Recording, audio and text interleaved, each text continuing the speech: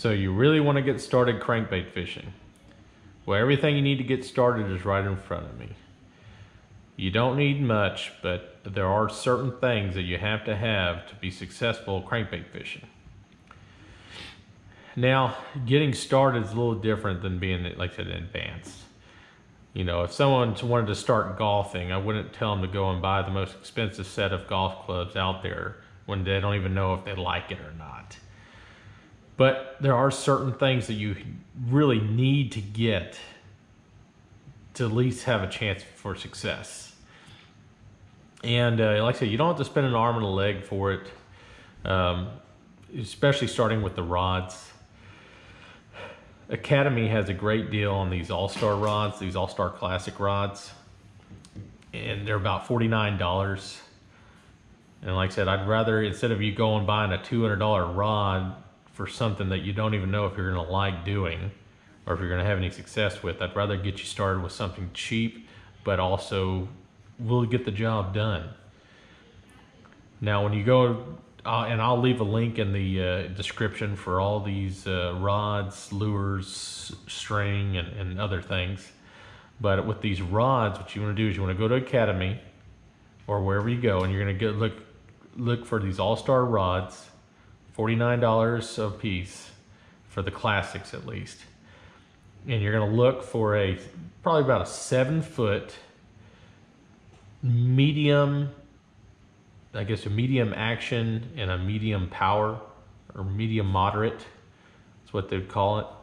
And actually I want to say on here, it actually does say action moderate medium on the rod itself. And that's all you really need you need one of these. And you're gonna also need a medium heavy moderate action rod.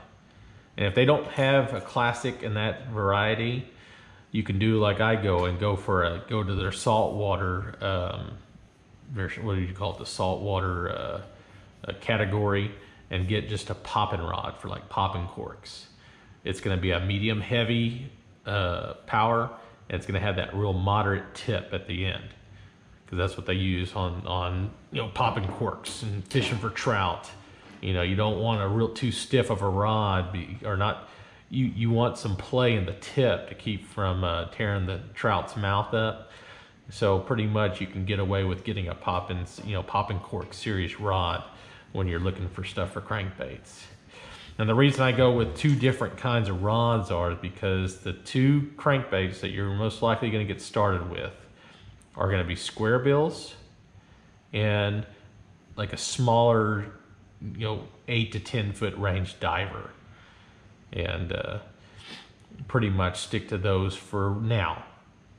Okay, because like I said, and then like I said, later on you go into a little deeper divers and stuff like that. But like I said, when you get down to it and you find out that you enjoy fishing crankbaits, that's when I get my third rod, which is going to be another medium heavy moderate action. And if you're already into it, you might look into getting one of those more expensive rods, those KVD rods that are glass composites, a little fiberglass and graphite together. And but pretty much, like I said, you need two rods. And instead of getting one $100 and something rod, I would like you to get two. You can get these two all-star rods for, like I said, about $50 a piece. And that'll get you taken care of with the rod. You can always upgrade rod later on. And by saving on the rods, it allows you to get the reels that you might need. If you don't have them already, what you're gonna look for in a reel is probably about a 6.2 to 1 or 6.5 to 1, something like that, reel. Because we don't need a high-speed reel with these crankbaits, and really the 6 are pretty common to find. I know everybody's going with these 7 something to 1 and 8 something to 1. Everybody's throwing out these high-speed reels, but that's not what you're doing with crankbait fishing. And so like I said, I think this Ardent Elite is a 6 to 5 to 1, and this Conic was a 51 mg. I don't know if they make these anymore. It's an old reel, but this is a 6.2 to 1, and that's all you really need. You know, the wider the spool, I hear, the better. And but now, you know, a lot of the reels these days are going to these smaller, compact reels. And for the line, what I put on my reels is K9 fluoro, super strong, and that's what I would say to go ahead and get it. Go online, go to k9fishing.com, and you can order a 500-foot roll, a 14-pound test. Like I said, we're just starting out. We're going to keep it simple. You get this one roll, and you can put it on both reels with no problem. Okay. A lot of people, like I said, if you don't like 14, you can go down to 10. But really, the 14 will kind of cover a little bit of everything, especially since we're dealing with square bills and regular crankbaits. You know, when you're throwing those square bills in there, you're throwing in the nasty. So there's a better chance of getting into something. And also, you know, you're going to have a pretty good hook set to get them up over limbs and stuff like that. So you want a nice, little stronger line for that square bill. But just for simplicity's sake, we're going to go ahead and with the 14-pound for both setups. Okay. And also, if you're going to fish any kind of fluoro, definitely going to get some of this Ardent line butter conditioner. This stuff is amazing when it comes to keeping your line, and you learn pretty quickly with that fluoro that it's not the funnest to cast all the time. You know, it has a lot of memory to it. This stuff will kind of soften it up, get that memory out of it, as well as keep it lubricated to allow it to cast easier. And also back to this K9 fluoro strong, you know, super strong line here. This isn't 100% fluorocarbon. I really do like this stuff because it has a lot less memory as 100% fluorocarbon, which is also a little bit more forgiving in my opinion. So if you're just getting started out, hey, this is another good stuff to go to. Like I said, less memory. It has maybe a little bit more stretch than 100% fluorocarbon, but when you're fishing crankbaits, that stretch isn't that bad of a deal. You kind of want that extra stretch. Same thing with the moderate action tip.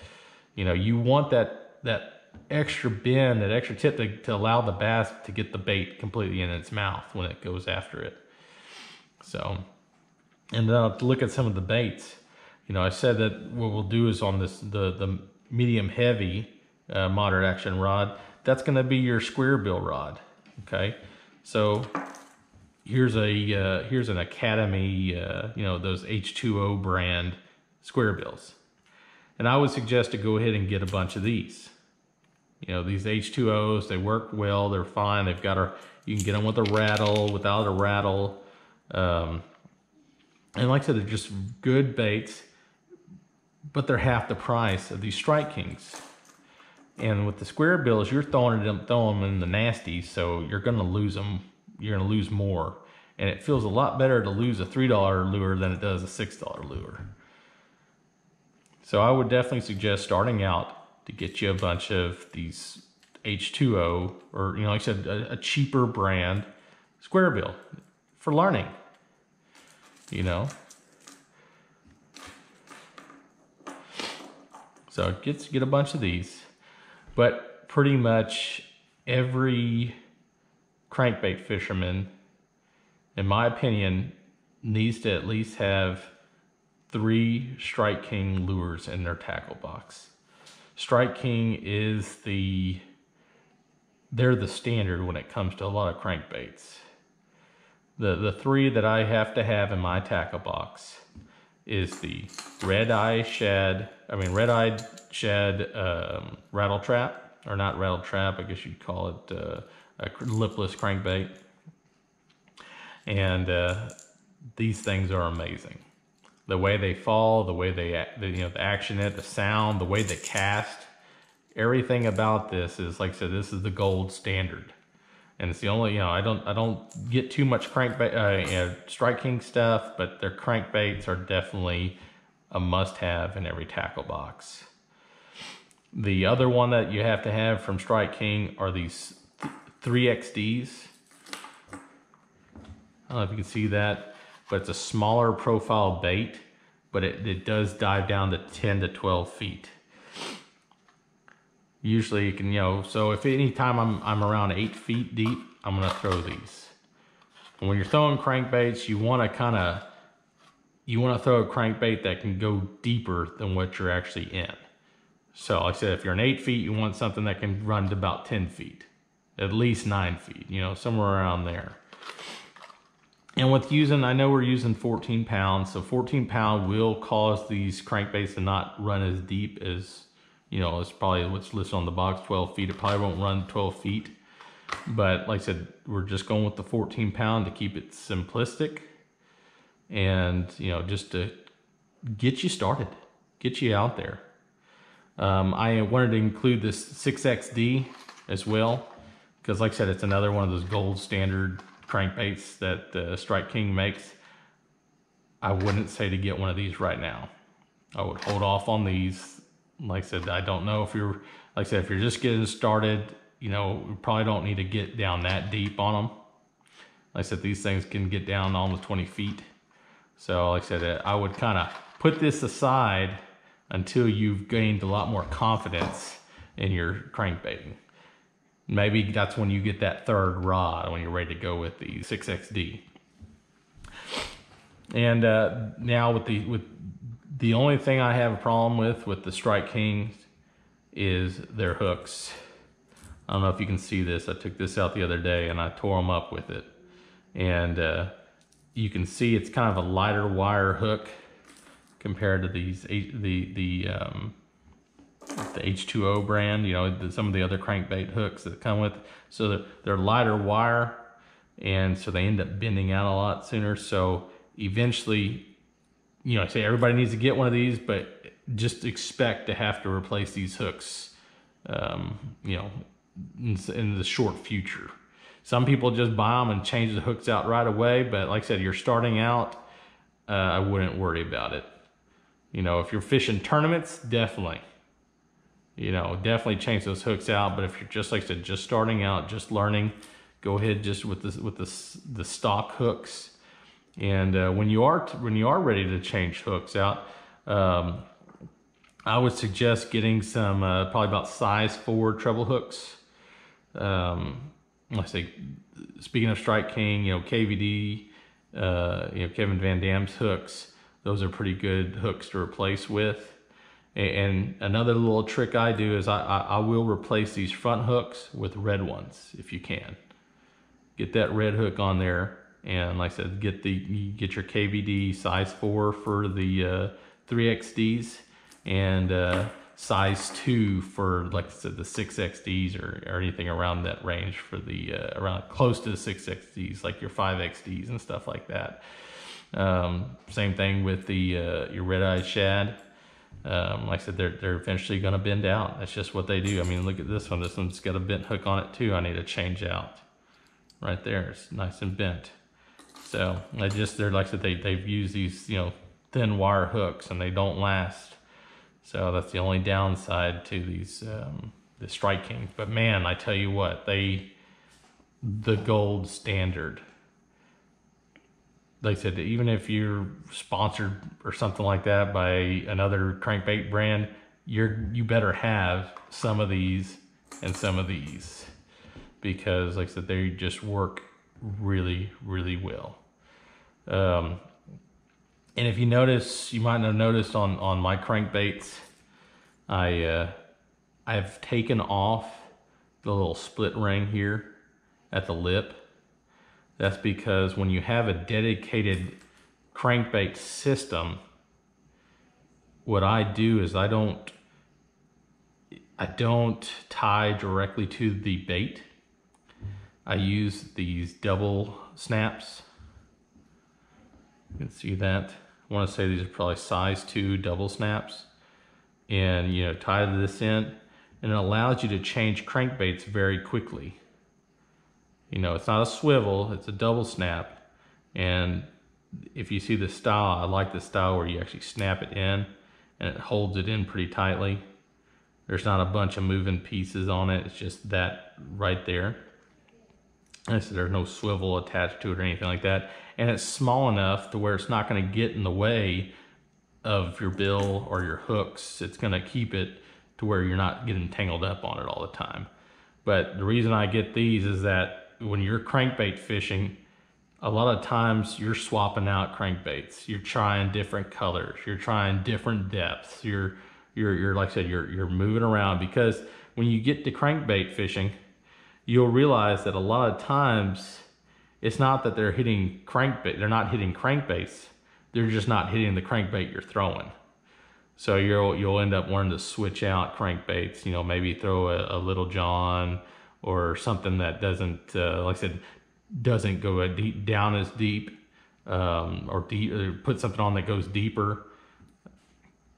You know, different colors, you know, different styles. Like this lipless. The lipless I'm gonna throw on the same rod as my square bill. So I'm gonna swap my square bill out for my lipless.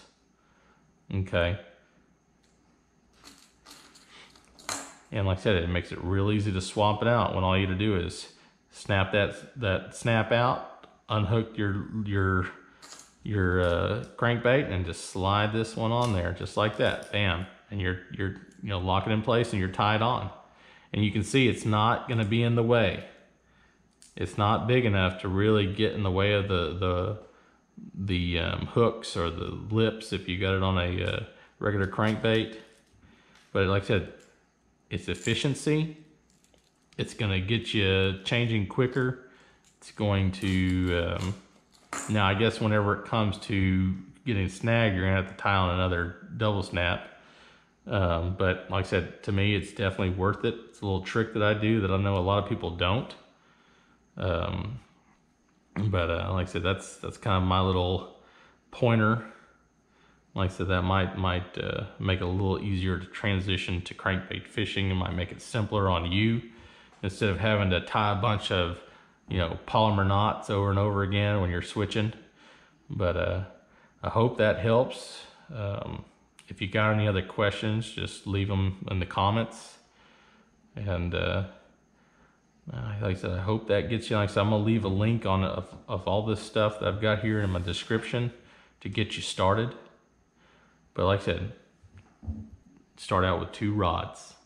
Okay, like I said, I'd rather you get 2 cheaper rods that can get the job done than get one expensive rod that like I said, you're just not ready for, or like I said, you don't even know if you like crankbait fishing, so you don't need to spend that much on the rod. The reels, you know, if you got any left over, put as much to the reels as you can. You know, those are the things that you're going to swap out and use them in different places and stuff like that. Your rods are kind of more specific to what you're doing. You know, you're not going to use this rod to be flipping and pitching. You're going to buy that rod and it's going to be pretty much just for crankbait fishing, or like I said, something similar, you know, something with treble hooks, because like I said, that's what you really need that moderate action for, something with treble hooks. So like I said, I'll use this medium heavy one for maybe a whopper plopper, you know, or maybe something a little bit more with, like I said, got them treble hooks that you want to keep in contact with the fish's mouth, and so you don't lose so many of them. And after getting everything here, I would definitely suggest getting some rod sleeves. There's something about these crankbait setups that really get tangled with all your other rods if you have them in a rod locker or somewhere close together. I think it's because, like I said, how flexible that tip is. You know, it's easy for the line to get pulled off the rod and then it gets wrapped around some other rods, and it's just very frustrating. So I would definitely suggest getting you some of these rod sleeves to go with it. And like I said, I'll leave a description on these in the, you know, a link for these in the description as well. But that's pretty much it. Once you get all of it, hey, you should be good to get started. But like I said, if you got any questions, if I can help you any way, just let me know. And like I said, I'll leave as much information in the description as I can. And until next time, catch you later.